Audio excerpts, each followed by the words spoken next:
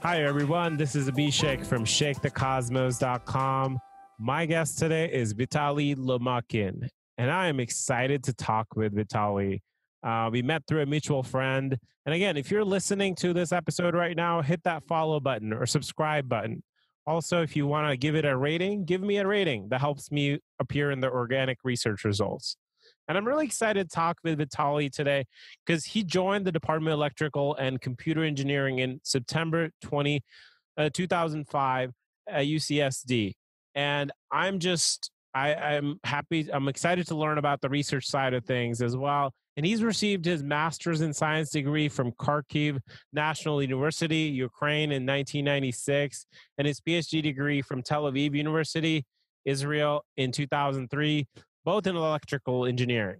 And while completing his PhD dissertation, he was an instructor in the Department of Electrical Engineering at Tel Aviv. He worked part-time for Xellant, an Israeli high-tech company. In 2002 to 2005, he was a postdoctoral associate and visiting assistant professor in the Center for Computational Electromagnetics at the University of Illinois at Urbana-Champaign. His research interests include analytical and numerical methods for studying electromagnetic fields and complex configurations, as well as applications in these methods for the analysis and design of novel devices and systems. He teaches core undergraduate level courses in electrical engineering and electromagnetics, and assists in the development of a graduate sequence in the electromagnetics and optics. Well, really pleasure to have you on the show, Vitaliy. Appreciate your time. Thank you very much. It's my pleasure. Awesome.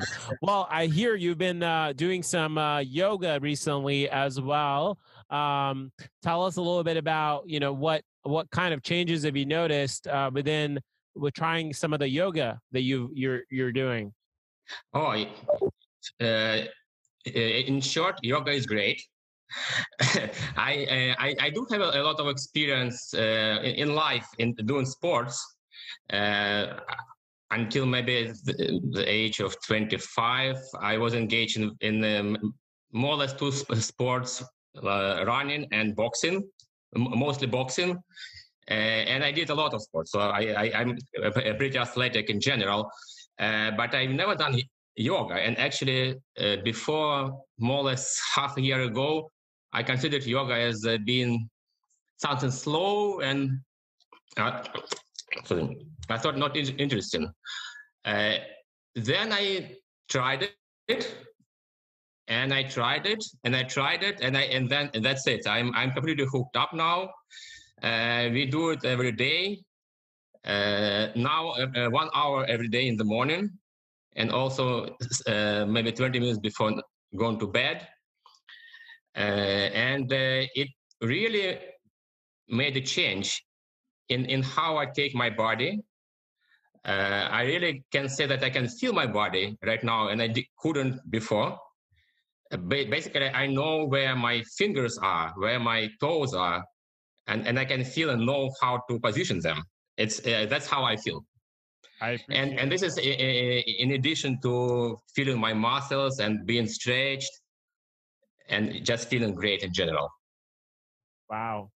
Well, I appreciate that and how you're finding yoga to be an addition in your lifestyle as well. And in terms of what you do is you're actively involved in a lot of research as well, and would love to kind of understand a little bit more about that world. So, like, how did you get into research? And just so somebody who has no idea what that is. Yeah, sure.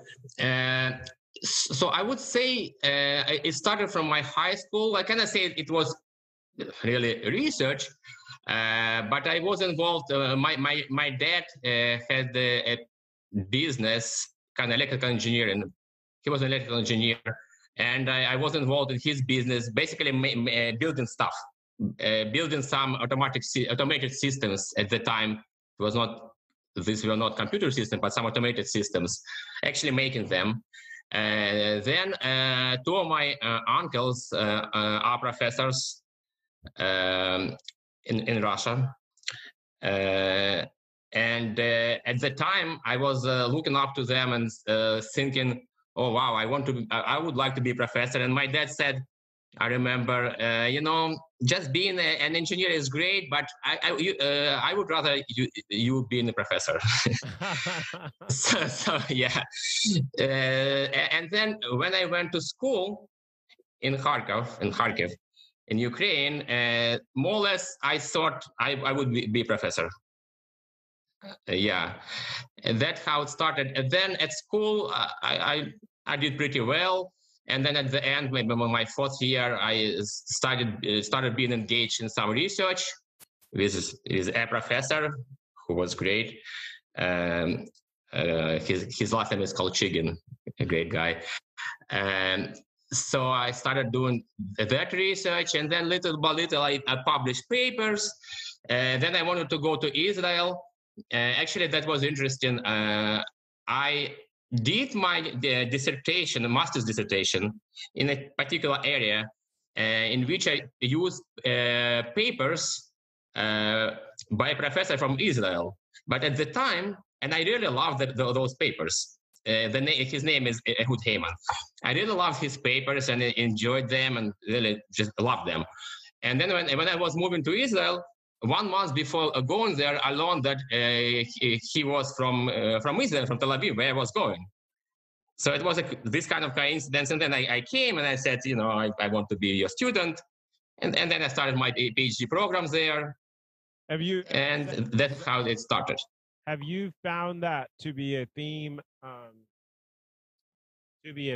Where there's this community of research people who around the world, like you were a student and then you reached out to somebody in Israel about, is there a connection when it becomes in the world of research? Yeah, everybody actually is connected. We do similar kind of work. We have to interact to learn from each other.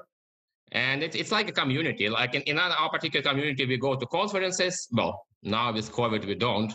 But typically we would go to maybe 3, 4, 5 conferences a year. We would all meet. All these communities, these are great people, very interesting people. So we interact. Yes, there is this kind of community. Yes. So and doing research is something extremely interesting, and being a professor is very interesting. Yes. What makes it so interesting? Like I wonder, like, yeah, what do you find so interesting in research? First of all, because there is no boundaries. It's more or less, it depends on you. It's up to you. Of course, there are boundaries of science and physics and maybe laws of physics, but I mean, there are no boundaries of what you can do. It's up to you, basically. You come as a young guy, say to UCSD, UC San Diego, or to any university, and you are more or less on your own and just go. And you come up with ideas, you start investigating, and then little by little it leads to something new and exciting. And it can be, you may start from one area of study and evolve into something else. And again, there is no limit. Wow. And that is extremely interesting. I've never thought about it that way, but that makes so much sense. Is there an example of something that in your work or you have seen in research that you felt like, oh wow, yeah, like they really question the boundaries of research? And yeah, I might give an example, maybe a few, but maybe one example that just comes to my mind at the moment. So we had this project with another professor from our department, Professor Shai Feynman, amazing person. So it was a project supported by DARPA on making the smallest laser ever. Uh-huh. And the project started from more or less nothing, just submitting a proposal of how possibly we could make such a device. That was basically based on ideas that we know from the microwave engineering. and possibly transferring them to optics, but we had no idea if it would work even. And we got the grant funding. We need funding for doing research, and we tried, and we maybe failed a little bit, and then we tried, and then it did work.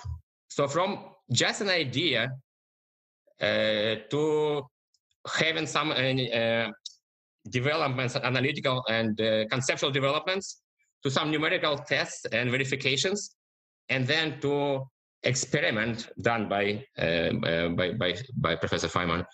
And then we did, we made actually a laser, which was the smallest laser at the time. And actually, maybe it is still the smallest laser, semiconductor-based laser. Now, in the future, hopefully, these devices will be used for integrated photonic chips as small laser sources. But it started from basically nothing, from an idea. And it is extremely fulfilling and satisfying. Yeah. I mean, just an idea of a small laser, but it didn't exist, and it existed after so long. Yeah. You mentioned like there were these failures that happened during the research. What keeps people going? Because, you know, it sounds like there are multiple failures, maybe, you know, iterations or that happen during research. What motivates, you know, somebody to? Yeah. First of all, even when you fail, it's interesting. Just knowing how you fail is also knowledge. And also, in fact, it's good to be able to both to build something and break it. Even so, my research field is more software and developing codes and then simulations. But like when we develop a code, we want to be able to model something, to run this code to model a device. But then we also want to be able to know what parameters to put such that the simulation breaks, and to control, you know how it breaks, and to learn from that. So I guess when you have a failure in your research, it teaches you how to do better next time. And I really see this connection also to life in general. If you have a fail in life somewhere, you should take it positively and just say that it's an experience. Yeah, I appreciate. I mean, this mental model of learning from failures, and I guess so. But like, how are the as in the research, as the failures are happening, how did like the students handle it as well? Like, what are like is how can they be? How do they support? How do they feel supported? I think at least my students, I love all my students. When I say students, we might want to separate them into undergraduate students who take classes and into PhD students who do research. They also take graduate level classes usually. And so I'm talking about the graduate students, the PhD students. Yeah, of course, they do fail in certain things. But in my experience, everybody is super positive. Everybody is doing well. And yeah, just like I'm saying, of course, the role of an advisor, of the advisor, is to support and assist and explain. But it's mostly the students who do the work usually. And I would say most students just understand the game and learn.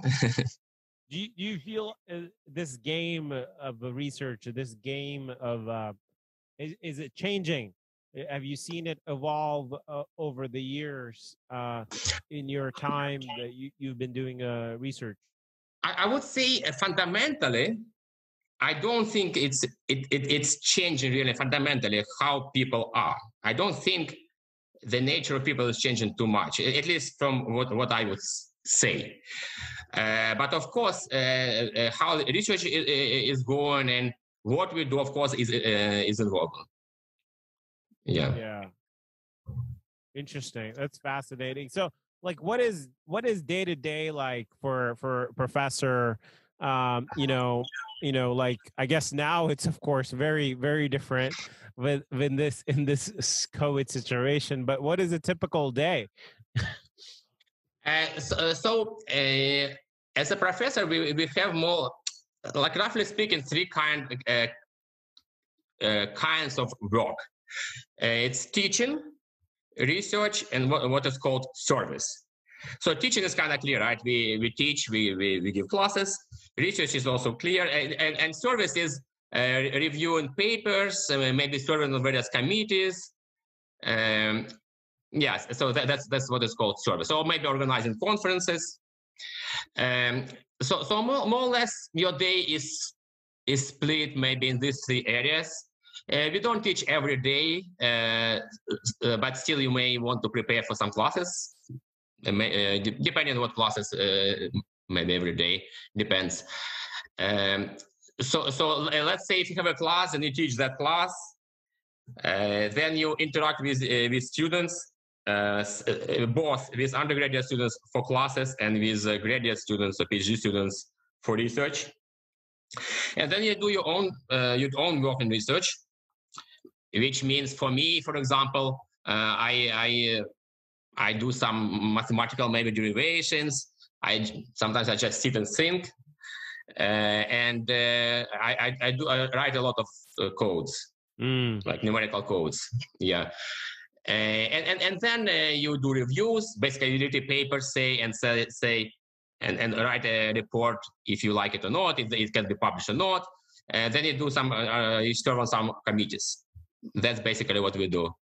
So there is a nice thing is that it's not structured in that you don't have to be at work from 8 to 5. You kind of go with your schedule, except of classes. Of course, classes are scheduled. But then it also means that you work all the time. Because if you do not have structure, then you work. Right. Yeah. Unless you do sports and maybe you go somewhere, but otherwise you basically work all the time. What have you found helpful?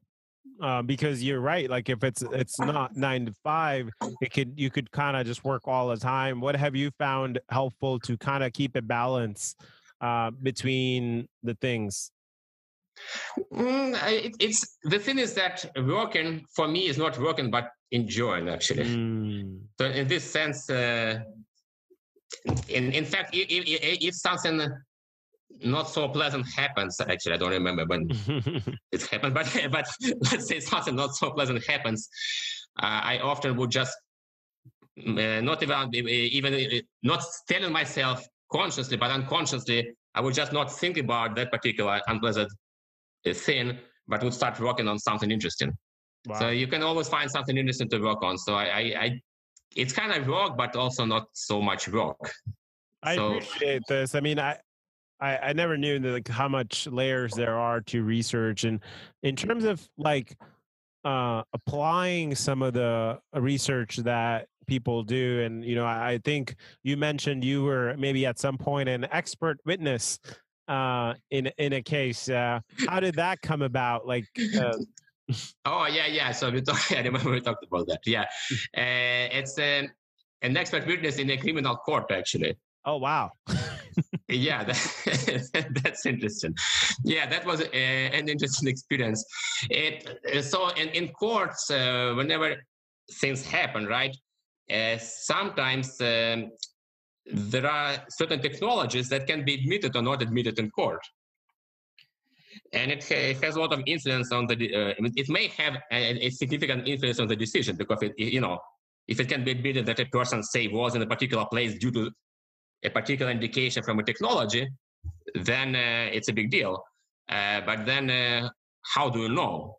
So the court by itself cannot know. It should be established. So it is established through an expert. And then the court can establish that a particular person can be an expert in a certain field. Like, for example, I did work in electromagnetics, acoustics, and magnetics. So I could qualify as an expert in these areas if there is a technology related to that area. So that was how it went. So I was invited, and they qualified me, and then I kind of made my expert opinion if that technology can or cannot be admitted. One thing actually that was interesting to me. So when I came there, when I had this hearing for the first time, I came prepared with various references. When we write a paper, we cite references. to have justification to various things that we do. Let's say you do some research, you don't do everything in your paper. You rely on some knowledge. So what is that knowledge is a reference, right? You cite it. So I prepared papers with citations, with references and all that. But then the judge said, no, we don't really need that. Once we establish you as an expert, you are the reference. Wow. That was interesting to me.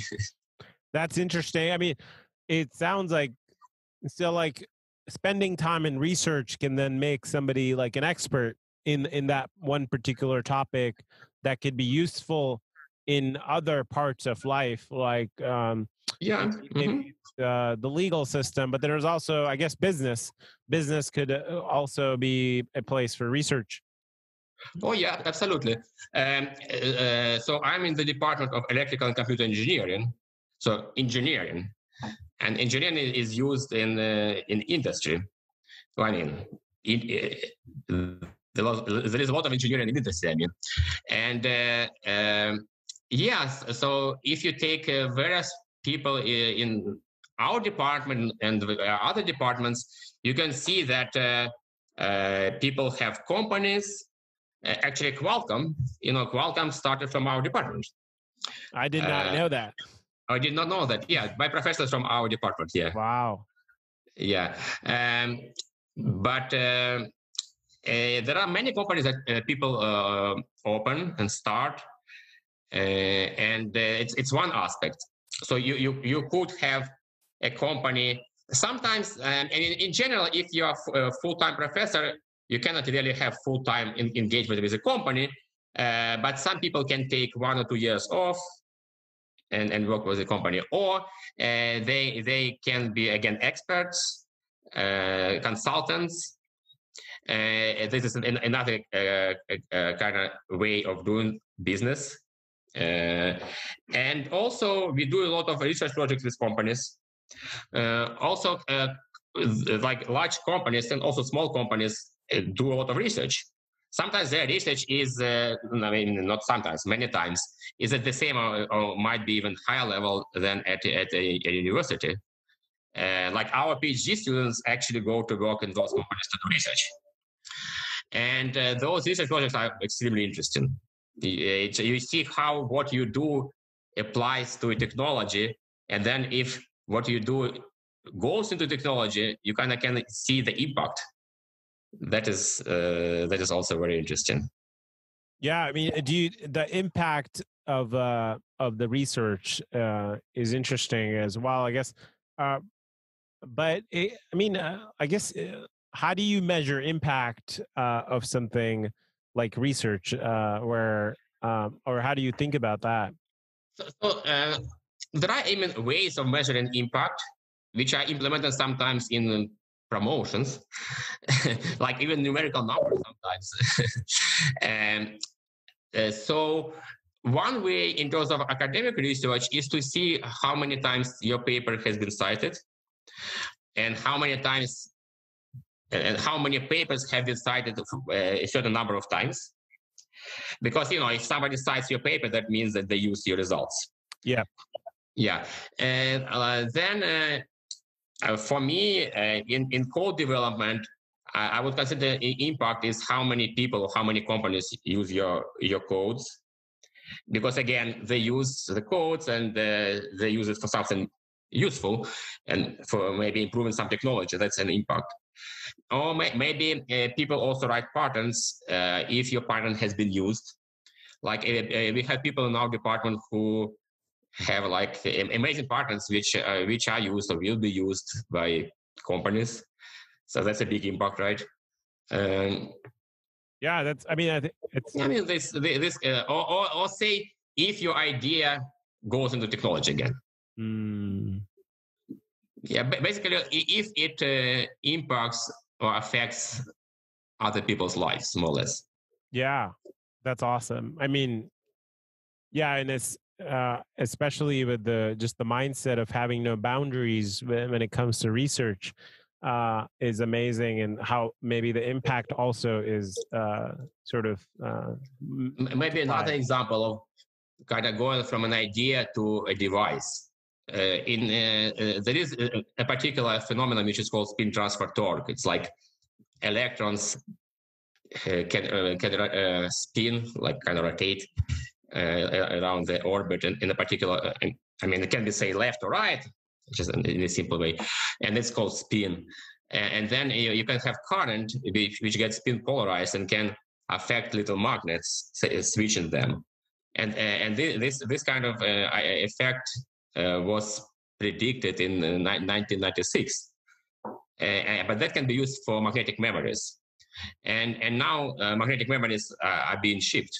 What is magnetic memory? Is that something like in our phone, or like where would I see a magnetic memory? In some might be, I don't remember, but it just started. It can be used for certain devices, but it's very new, and the hope is that it will become the mainstream for many devices. Wow. But it's interesting that it started from an idea in '96, and then it's like 24 years later, there is a device. Like from theory to the device in 20 years, more or less. That's fascinating. It sounds very interesting. Well, and just the applications of it, maybe it's is maybe a better storage device or a better life. Yeah. It has some advantages in terms of storage. It's something that is called non-volatile storage. That is, if it goes into your computer memory and you say turn the power off, the memory actually will stay. Not forever, but more or less practically forever for you. Wow.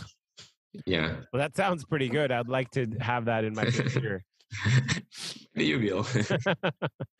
That's awesome. Well, I mean, so as you think about some of the research that's ongoing in your industry, what's something that you're really excited about that's kind of feels like it's going to be really something cool in the next 10, 20 years as you think about trends?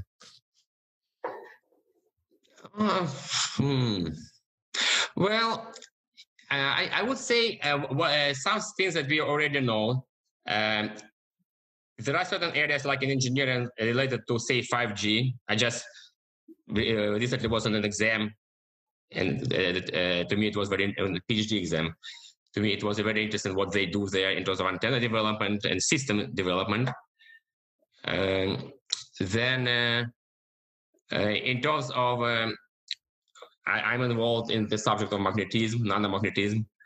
Again, new kinds of memory.